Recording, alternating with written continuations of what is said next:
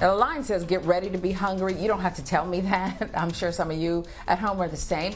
The dishes from our next guest are Caribbean inspired due to his roots growing up in Jamaica. And now he's bringing that flavor to the Big Apple in a big way. So joining us is Chef Wenford Simpson for Foodie Friday.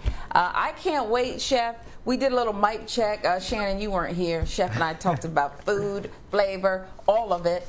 Jamaica's one of my favorite places. And Jamaican food, I just love it so much. I feel like somewhere I need to get my DNA or something. I must have some Jamaican. Hit me somewhere, Chef.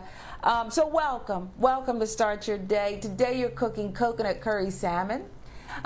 Is this one of your favorite dishes to cook? And if so, why? No, well, today what I'm going to be making today, I'm going to be doing it because I want to put a little bit of spice to it.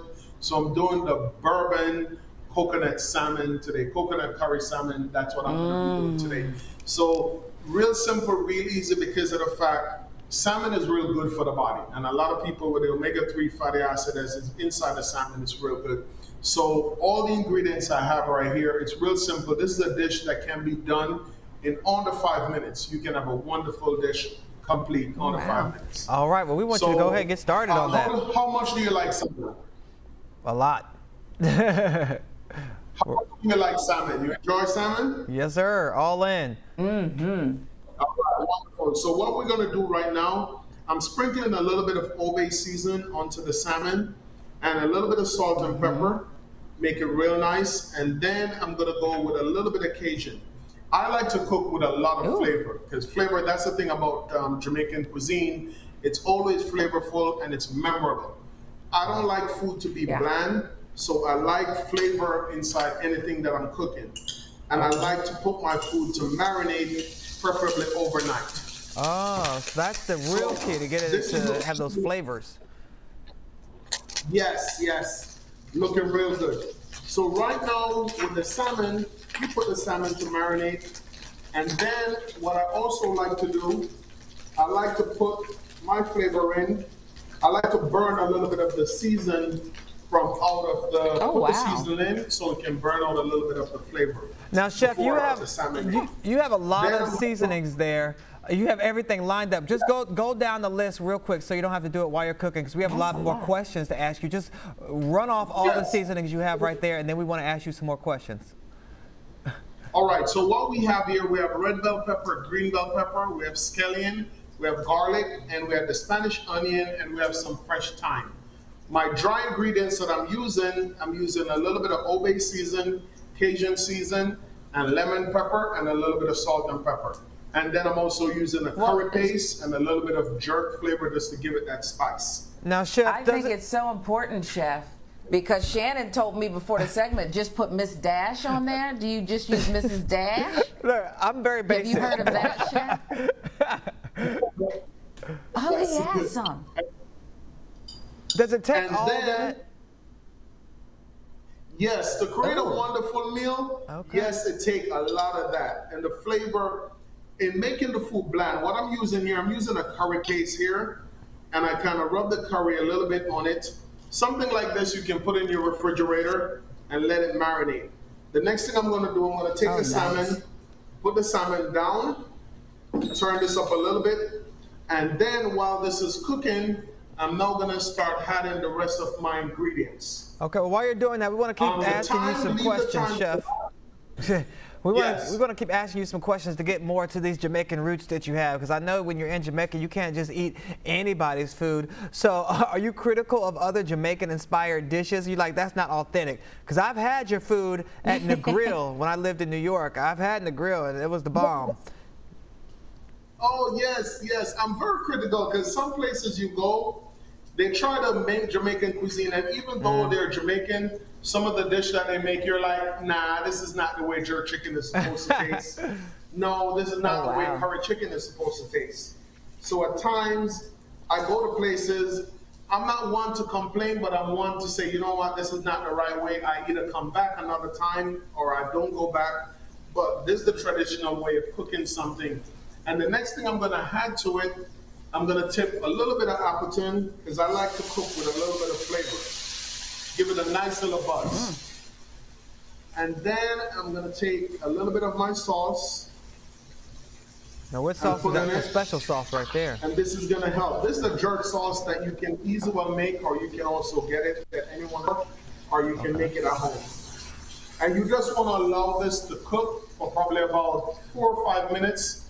Salmon is supposed to be cooked nice and buttery. It's not supposed to be hard or dry.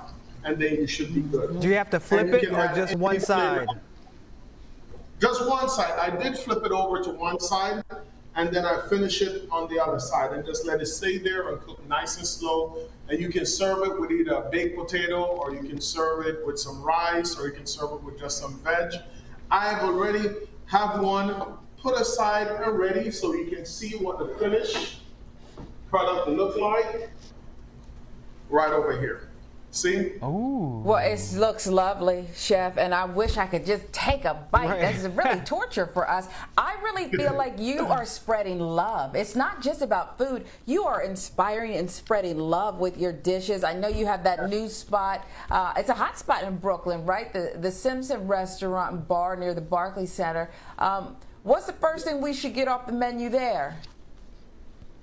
The jerk oxtail over the 5-cheese macaroni and cheese. Ooh, I love This oxtail. is what I love oxtail.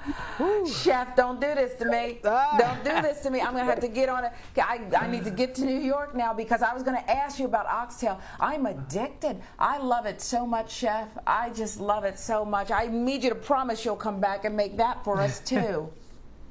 Just me, not Shannon.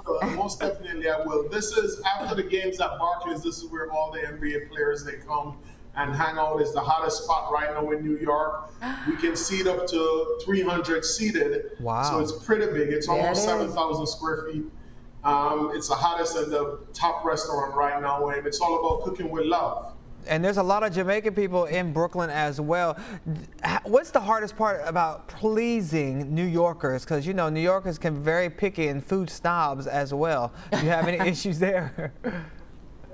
You know, one other thing about pleasing New Yorkers, because the food here in New York, as you know, there's a different staple of different cuisine of nationality here. You have people from Trinidad, from Barbados, from Jamaica, from India, you name it. This is a melting pot of so many different nationalities. So even from my restaurant, I get a lot of critique from fellow Jamaicans more than I'll get from New Yorkers. Okay. Because everyone who come in your restaurant, they tell you, oh, my mama make the best this, my grandmother make the best this. So that is some of the things. Yeah, you can handle it. They love the food here. Whenever they come and order a dish, they normally take one to go.